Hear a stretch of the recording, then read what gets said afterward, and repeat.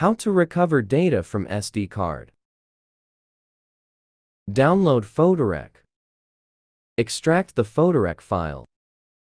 Insert your SD card. Run PhotoRec program.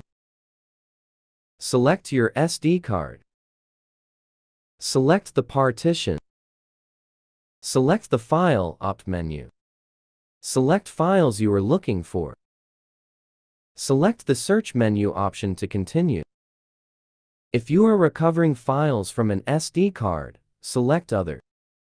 Recover deleted files, select Free. If recover files from a corrupt card, select Whole. Choose a directory to save recovered files to. Wait for files to be recovered.